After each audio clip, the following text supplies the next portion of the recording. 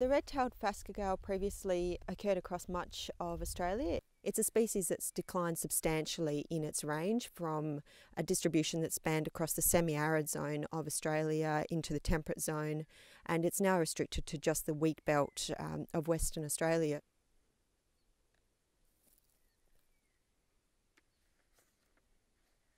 It's a small marsupial that eats insect prey predominantly, particularly like spiders and other prey that are less than 10 millimetres in length.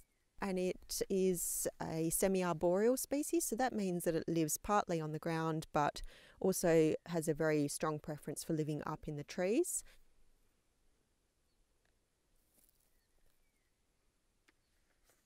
So we've undertaken monitoring at 9 sites in the Western Australian wheat belt, and all of those are reserves that are managed by the Department of Parks and Wildlife. So we undertook monitoring for 2 weeks, and we selected from that monitoring 2 sites that will be used for sourcing: West Ashby and Pinjaculling nature reserves. The way that we're choosing individuals for translocation is that we're selecting the animals that are healthy. So based on their body size and making sure that they're not below body size in comparison to the average for the species.